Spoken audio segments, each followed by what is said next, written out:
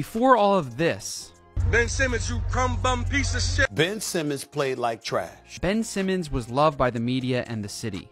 But in just 5 years, he went from Philly's hero to their villain. Though this is not the first downfall of a franchise superstar.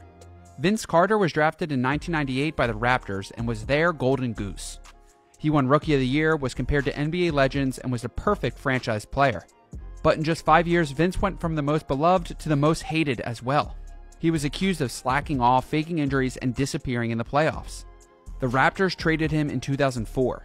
Vince revitalized his career, but the Raptors were stuck in rebuild mode for another decade. Today, Ben is right where Vince was in 2004. He's doing everything he can to force his way out of the city that drafted him, except it's not working. So what should Ben do? Should he buy into the Sixers or continue to sit on the sidelines? Let me know what you think. And if you want to see more, check out my full Ben Simmons Vince Carter video I just released.